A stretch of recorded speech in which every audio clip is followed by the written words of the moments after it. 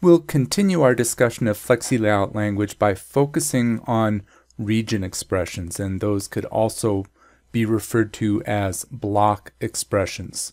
So we'll talk about the expression field, different predefined variables, and using regions for more than one element. At this point, we're all accustomed to going to a block and looking at the properties of that block and specifying a region assignment using the GUI interface.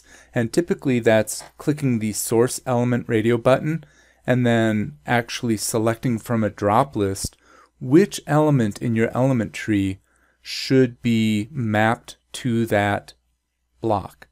But we can also use an expression.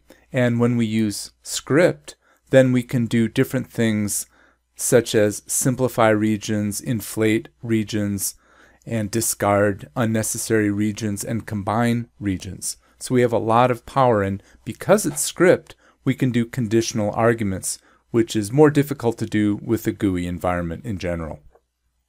We can talk about predefined variables in expressions, and isNull specifies whether the block was found or wasn't found. And so this helps us make conditional arguments, which is easy to do with scripting. There's also the output region for blocks of all types except for the table block. And with script, that really identifies the region that's mapped to the block. And if we've got a repeating group, any kind of repeating data for blocks that have the has repeating instances option selected, you can refer to the variable output instances.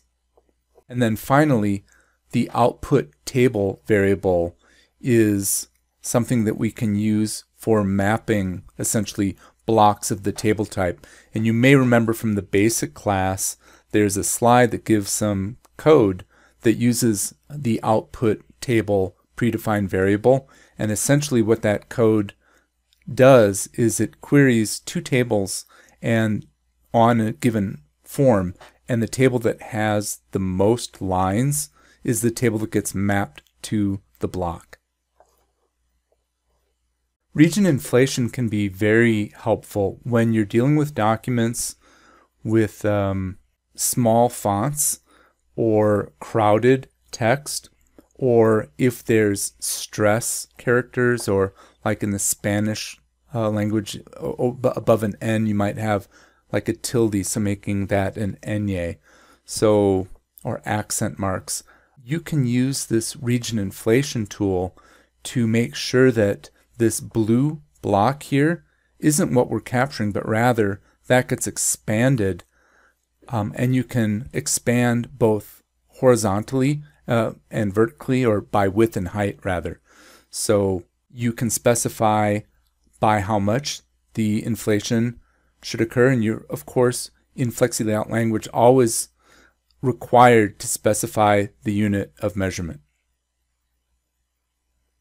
We can also, with scripting, combine two different regions. So we've got a region with our recipe information and a region that shows how many people are served. And if we want to have that combined, we can use this kind of code to combine those two elements into one contiguous region. And there's another way that you can do this, and this is by building a rectangle array.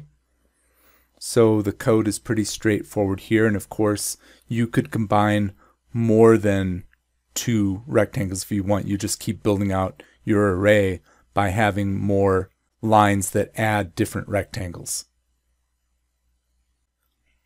You can also form a precise region using this code. Your OCR results will be the same, but this is formed differently.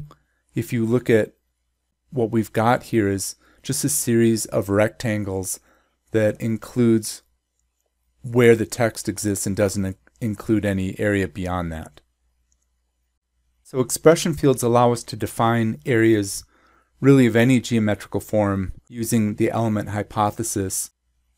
Predefined variables are used to help us with scripting define table regions or repeating group regions or straight up output regions for non-repeating group and non-table regions.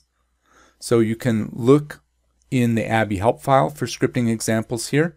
And again, you can refer also back to the basic classwork, and there's a scripting example in the basic curriculum as well. And it can really help you in certain circumstances.